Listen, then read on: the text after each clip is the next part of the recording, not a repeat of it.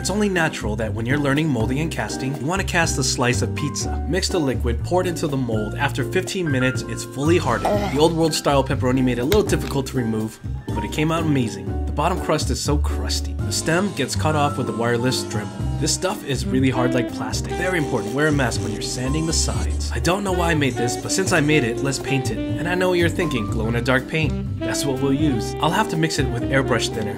Paint is thick like my thighs.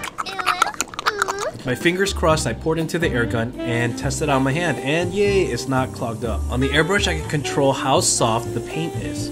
As I'm layering on the paint little by little, I realize there's a little bit of mold still stuck inside of the pepperoni, and actual pepperoni. This is my favorite kind of pepperoni too, where it cups up. I think it's called old world style pepperoni. Every mental institution I've ever been in, they've always had pepperonis in the cafeteria. So if I'm having a weird day, I have pepperonis and I'm automatically cheered up. The top is pink, the bottom should be naturally